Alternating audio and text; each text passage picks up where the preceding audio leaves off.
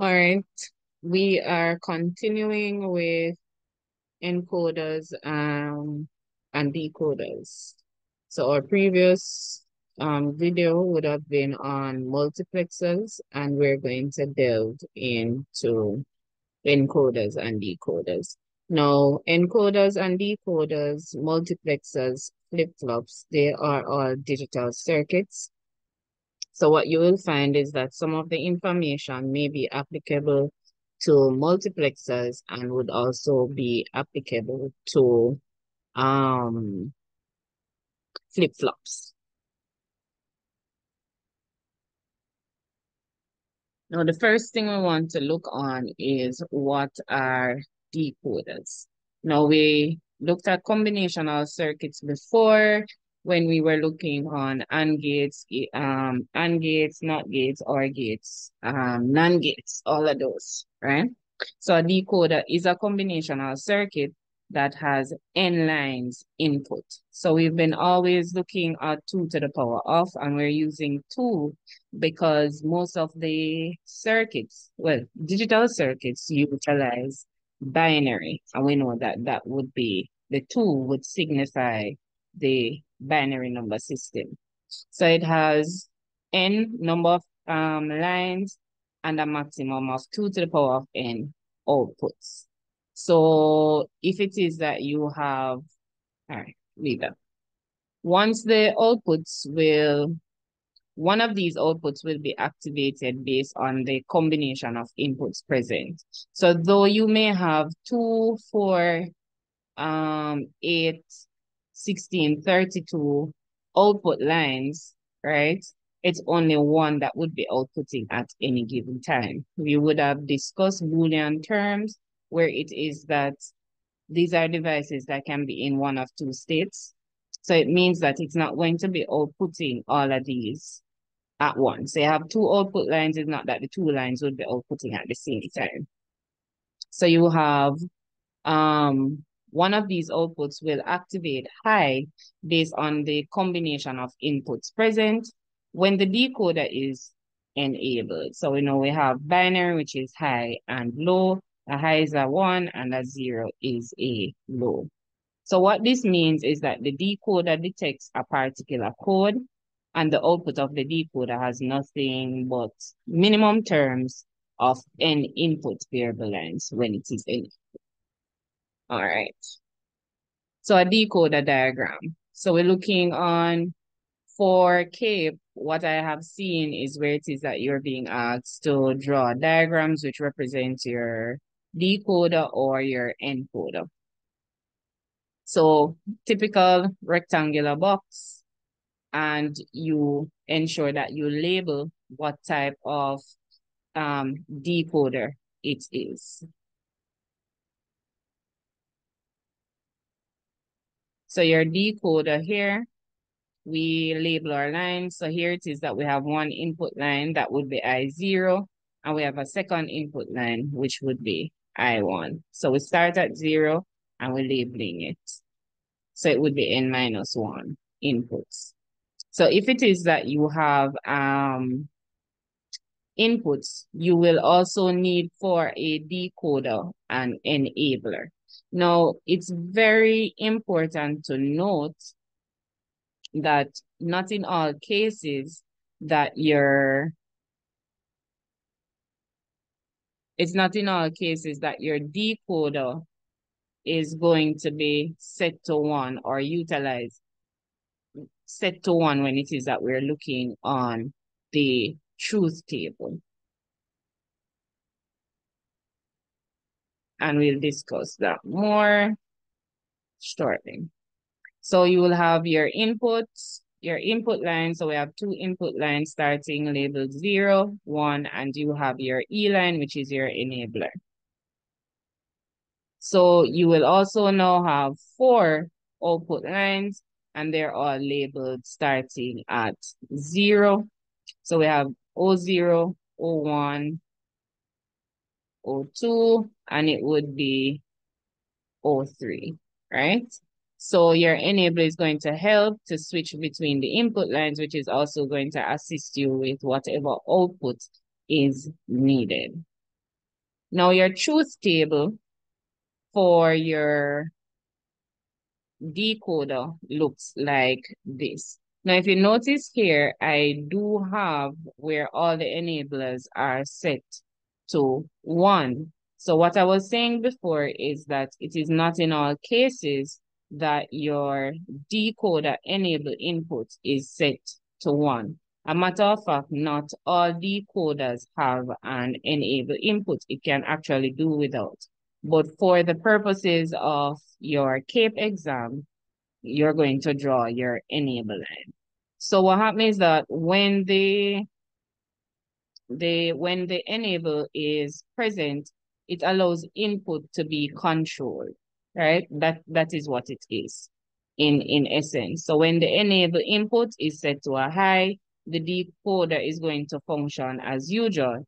And when the output lines are determined by the value, when the output lines are determined by the values. However, when the enable line is set to 0, which is a low, the decoder typically ignores the input signal. So all the other output lines is going to remain inactive. So basically, you're not going to get an output once you're enabled. Your enabler is set to a low, which is 0, because it would be off.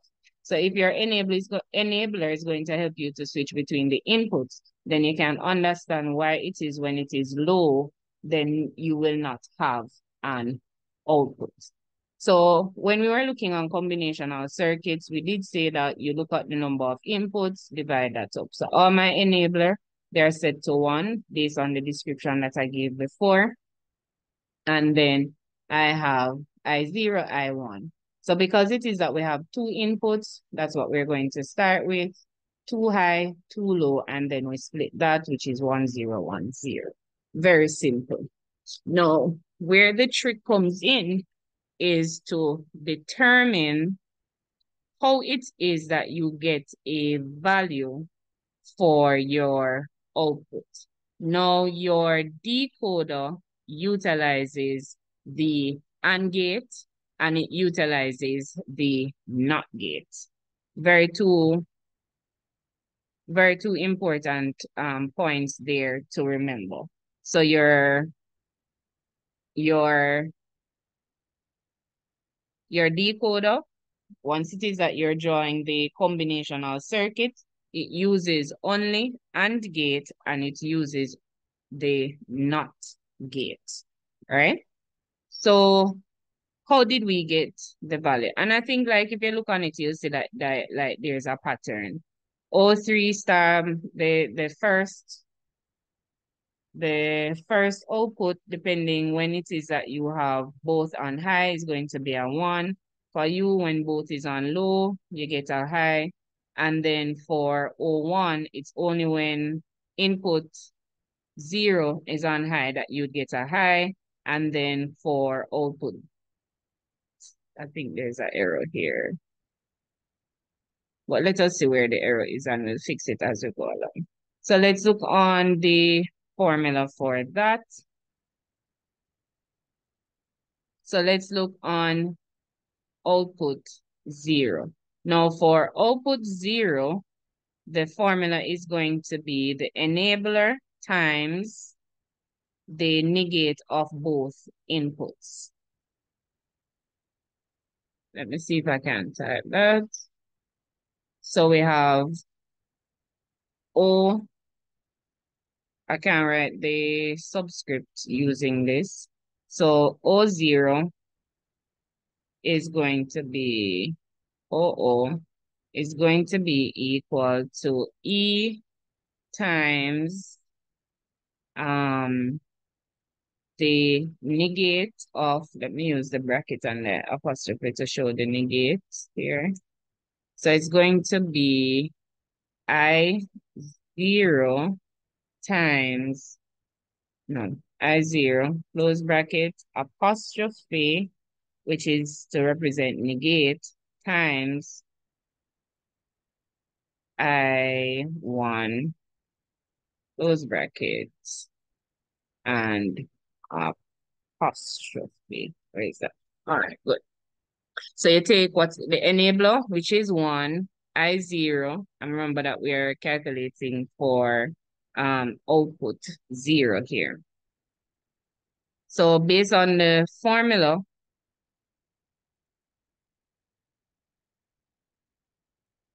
and as I said before, this, it uses the and the not gate. So you would basically do the opposite. So E would be equal to 1, but in this case now, where we have both being 1, those would change to 0. 0 times 1 would give you back a 0. In this case, negate both of this. This would change to 0. This would change to 1. Let me use a spotlight. So, all right. So the enabler is 1. The input 0 would be 1 and input 1 would be 1. Now, if it is that we're going to negate, it means that we have the opposite. So this would change to 0, this would change to 1. But in essence, once you have a 0, you're going to get back a 0 because the AND gate is basically where you're multiplying. So it would be 1 times 0, which would be 0 times 1, which would give you back a 0. Same thing here. These two would switch. So this would be 1, this would be 0. That would give you 0 when you multiply it. Multiply that times 1, give you back a 0. Both of these values, they change now. So we have 1, 1 times 1, and that would give us a 1. So when we look on the output here, you'd get back a high when your enabler is high, but when both inputs are low. All right. So that was the formula now for, output 0 here. So the formula now that we would utilize,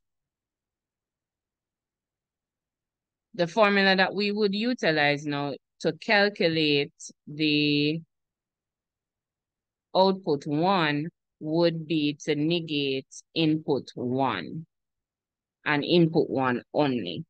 So what does that look like? Change this.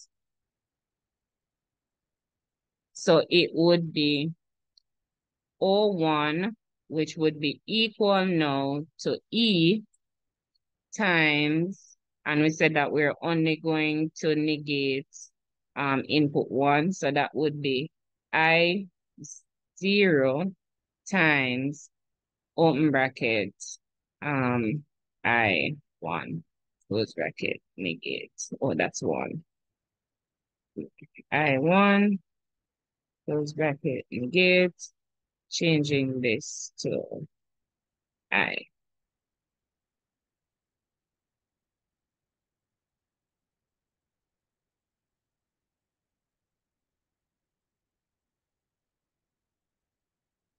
All right, so that's that part. So we would only negate um I1. So what does that look like?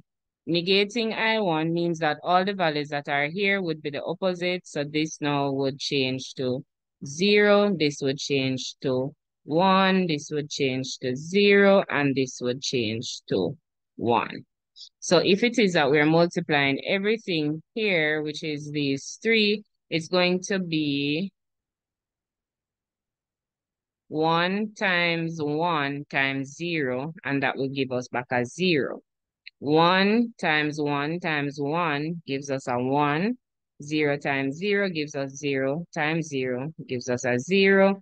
And 1 times 0, 1 times 0 is 0 times 1, which will give us a 0. So that now would be your output for output 1. So you only get a high when it is that all your inputs are on, when both your inputs are on high and when your enabler is on high as well.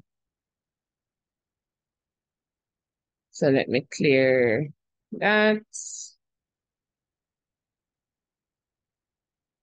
All right. So pretty much you can see what the formula is going to be for the other one. So in this case now, we negated both inputs. With this one, we negated just input 1. And for O2, what we're going to do is to negate input 0. So O2 would now be equal to E times I0 negate times I1. That's the formula. So that's it now. So let's look on that. So we're going to negate input 0. So we're going to have the opposite. So that now would be 0, 0, 1, 1. All right. So if that's the case, let's work this out now. So it's going to be AND gate again. So it would be 1 times 0 times 1, which is going to give you back a 0. 1 times 0, which is 0 times 0 gives you back a 0. And this one now is going to be 1 times 1 times 1. So this is where the error is, guys, as I would have stated before. Let me see if I can change it in the PowerPoint from no.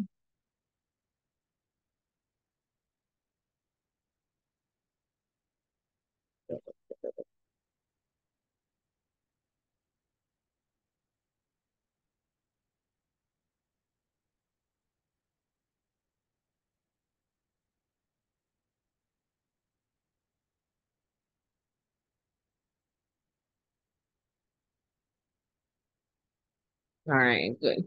So we would have made the correction there. So here we have 1 times 1 times 1 giving us 1. And here we have 1 times 0, 0 times 1, which would give us back a 0. So in this case again, right, we have all inputs on high and your enabler on high. So for O3, if you look on the formula, then you'd be able to identify what the formula is going to be. So O3 now would be equal to E times and gate input 0 times input 1. No negate there.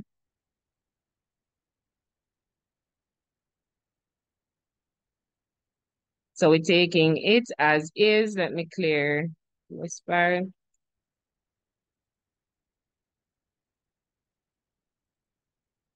All right. So we're taking them as is. So 1 times 1 times 1 gives us a 1. 1 times 1, 1. 1 times 0 is going to give you 0. And as I said, once there's a 0 in any of the inputs, then it's going to return a 0, and that's the case. So for output 3, the enablers input and the enabler being on high. For output 2, well, we can't look at it like that right now because we would have negated some things. So basically, all your inputs need to be on high for your output to give you back a high. And that would have been the formula there. But if in exam, you don't want to do the whole calculation unless they're asking you for a formula, then I think you can see like a pattern. So it's actually, no, don't bother with the pattern. Never mind. All right, so let's move on.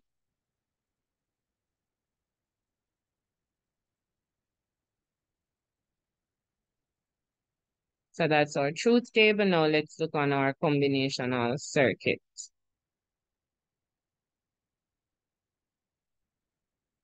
So as I said, your decoder uses the AND gate and it uses the NOT gate. Of course, you have a simpler way of doing all of this, but where it is that you would write your A1 and your A0 each time if it is that you're easily confused by the line. But let's trace it. So here we have I0 and we have I1, and if you notice, the lines are going straight here. And based on our formula, oh, I had remained the formula. Based on our formula, where we have our enabler and our inputs all on high, well, we didn't negate any of those. And those were going through one AND gate. That was for output 3. Now here, in this case, we're seeing for All right, let's move to the second one. So here it is now. We have A0, A1, right? And then for A, we have the negate now for A0. So A0 negate and A1 as is going through the AND gate right here. So if you notice for the logic gate, we're not using the enabler, we'll ignore that part and you're just going to use your inputs. So we have, as I said, A1 and we have the negate of A0 and that will give you the output of output 2. For output 1, we have A0 as is, but then we have the negate of A1 going through to give you the output for output 1. And for output 0, we negated both A0, input 0, and input 1 to get that part there.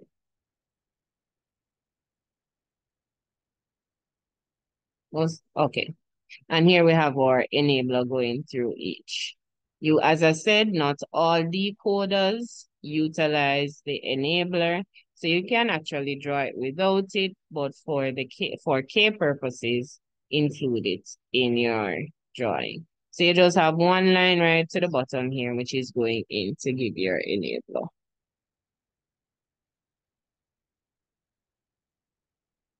All right. So what are some of the uses of decoders? So we have memory systems that are utilized. So we have our random access memory and our read-only memory that utilize decoders, and it basically helps with selecting memory locations as stated here.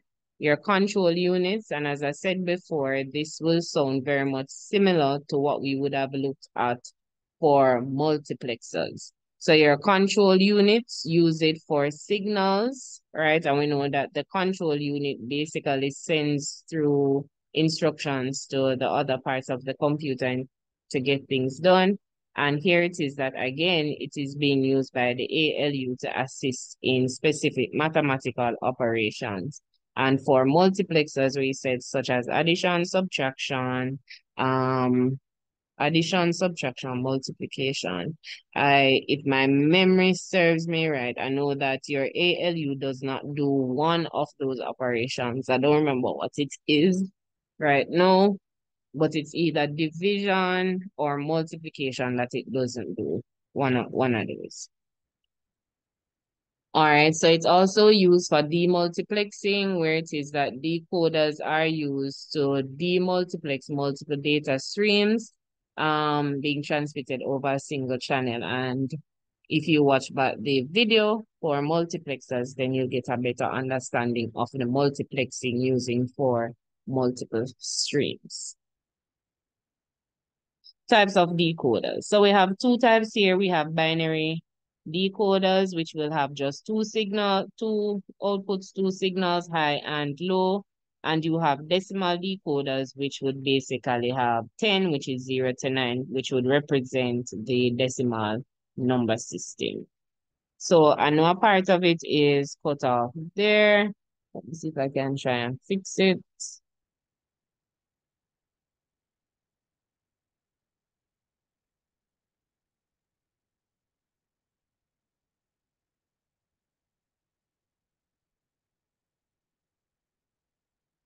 Can see the last part. But all it is speaking about is the format, which would be binary coded decimal. All right, good. Further notes is in your Google Classroom. All right, so that's decoders. Let us now look on encoders. Encoders is the opposite of your decoder. So we looked at a decoder which had 4 inputs, 2 output line. It's going to be the complete opposite of that for your decoders. So what you have now is less input for your encoders and more outputs. So an encoder is a digital circuit that performs the opposite function of decoders. While decoders take a binary input and select one of many outputs, encoders take multiple inputs and generate a single binary output. So you'll have multiple output lines, just the same, but it's just one that will be selected. And the output highly depends on um it depends on the inputs.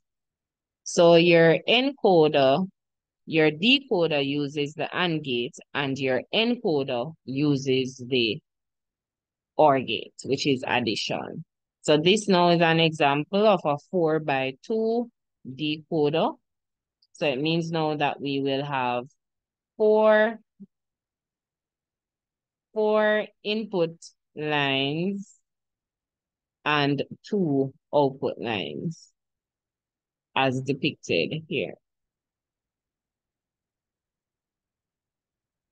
So for the truth table now, as I said, we simply have a formula which we will utilize for this. Again, your encoder uses the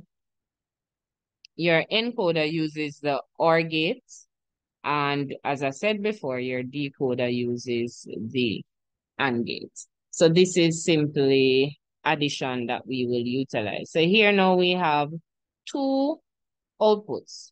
So we have A0 or output 0. Output 0 is going to be equal to Y1 plus Y3. Let's see that again. Hold on, let me write it down. Okay, hold on. All right, so output, oh, that is supposed to be 0 and 1. So output 0 would be equal to input I1 plus I3.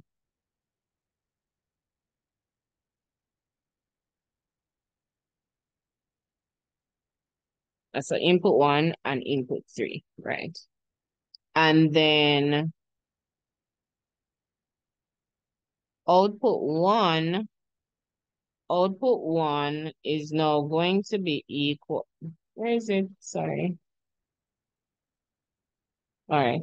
So output 1 is now going to be equal to I through 2 plus I3. So we don't have any negating that we are doing in this one any at all. So we have output 0 being input 1 plus input 3. And then output 1 is going to be input 2 plus input 3.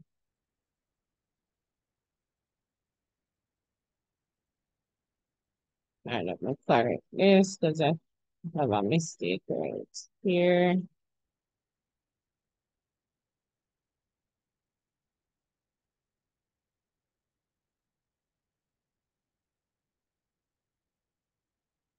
For some reason, I am unable to correct this now. Try again.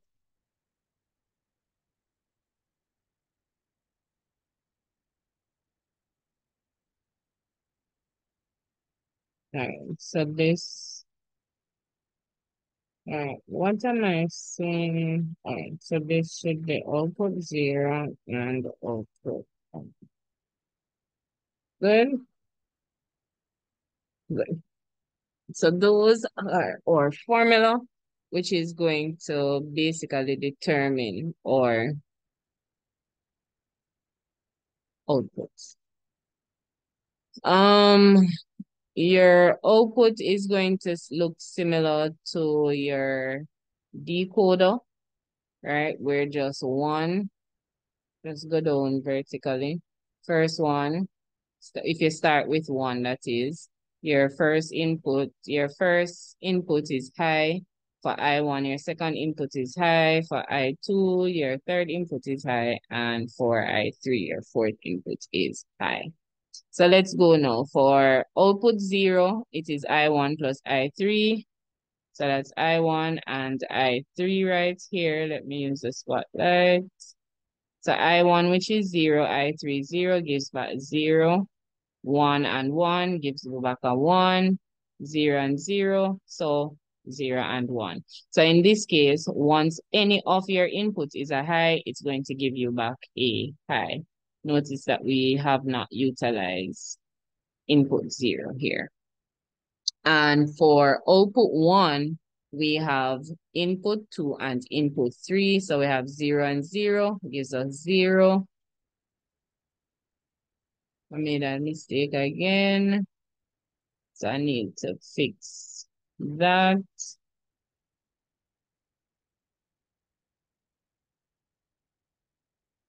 Right. So for 2 and 3, so that would be 0. That this is supposed to be 0. I'm going to fix that shortly. And then these two would be a 1. Let me fix that now.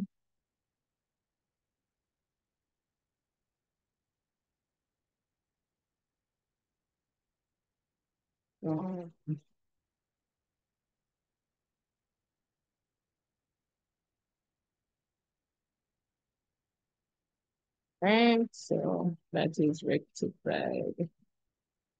All right.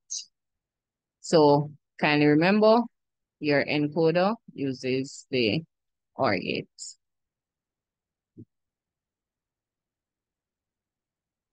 All right, moving on.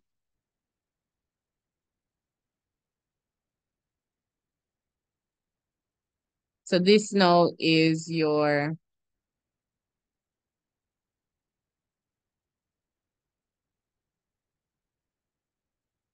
logic gate.